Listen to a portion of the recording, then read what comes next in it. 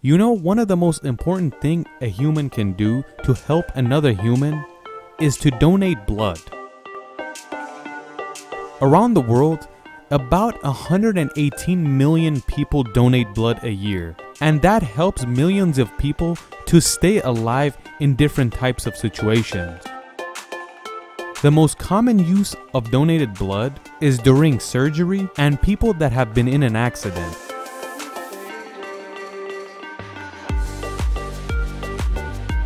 And a little bit of this blood is used for people that need blood transfusions because of a disease or sickness. Like people with leukemia need to have blood transfusions.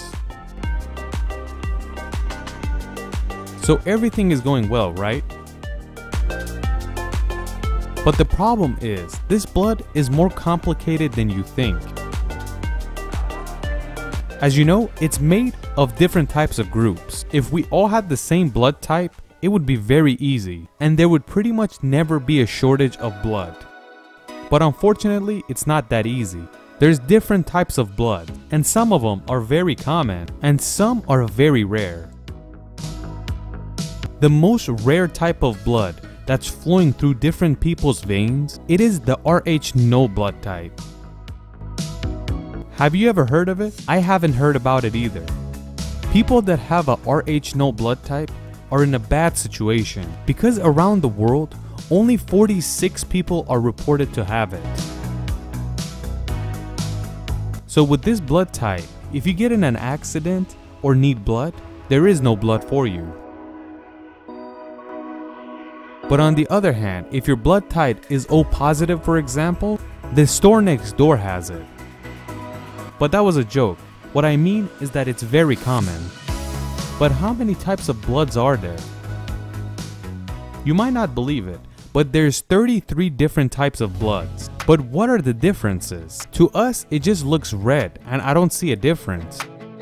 The thing that makes a difference in blood is antigen, and to put it in simple words, it's like this. It's a type of protein on your red blood cells. Like on an A-type blood, there is A antigens, and on a B blood type, there is B antigens, but on an AB blood type, it has both types of antigen.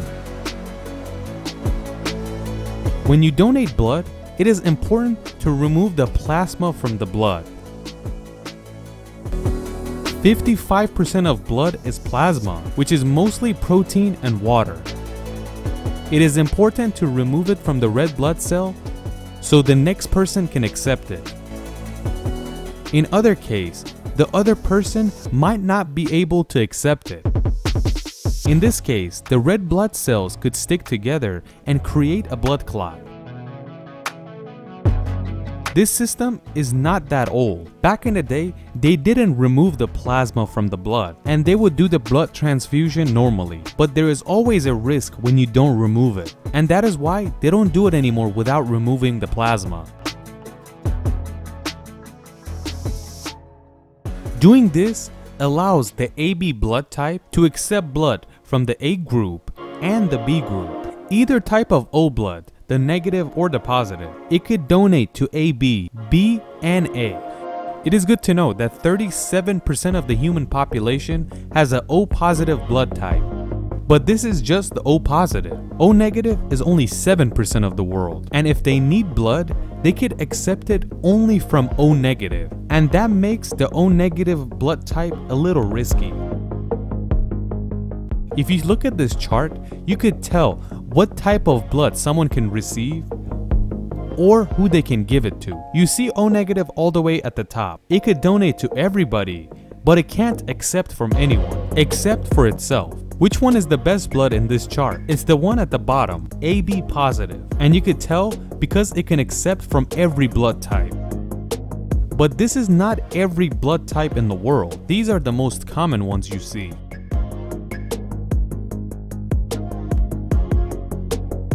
We said in the beginning, there is 33 different blood types. This chart only shows 8 blood types.